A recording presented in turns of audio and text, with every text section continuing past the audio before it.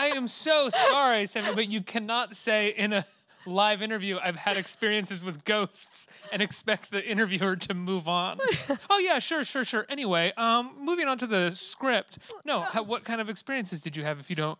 Well, you clearly mind, but I'm doing it anyway. Just things with, electronic things turning on repetitively at specific moments. So you're like, okay, somebody's telling me something.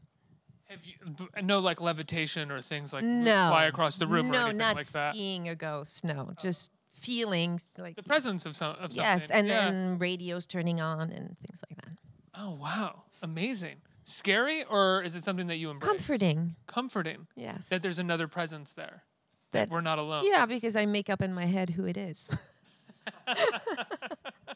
I don't want to get too personal, so I imagine it's a family member, but is it just like, or is it just random? You're like, hey, maybe it's Elvis. Why not? Yeah. No, family member, yeah. Oh, okay.